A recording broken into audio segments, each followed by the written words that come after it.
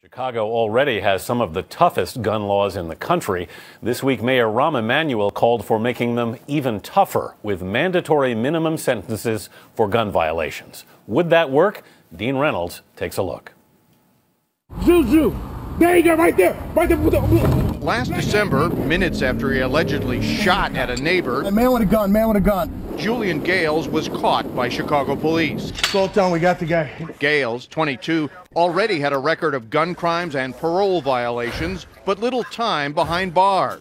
What did I do, sir? Since 2009, he's been sentenced to 7 years in jail, but has served just 2.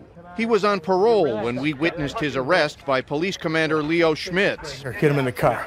Check him very thoroughly. and is now in custody again, awaiting trial. Chicago Police Superintendent Gary McCarthy wants such offenders to face a mandatory minimum sentence. This has to stop. Gun offenders have to do significant jail time.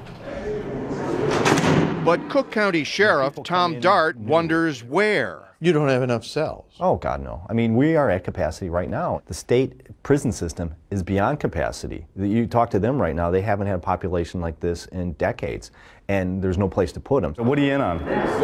Just straight possession? Dart runs the largest county jail in the country, nearly 10,000 inmates. So you got 300 people in a former cafeteria. Yeah. You got people in the hospital sleeping on the floor. Yeah, this is, not something that you would design.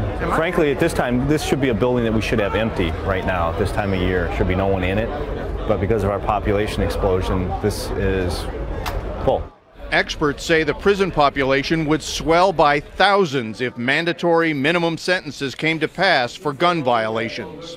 We just can't have this irrational type of notion that there's magic jail cells all over the place that we can just put people that are all sitting there empty. It's as if all of a sudden we just raise penalties and these people get shipped off to the moon or something. It's like, no, we know where we need to put them and we need money to fund that.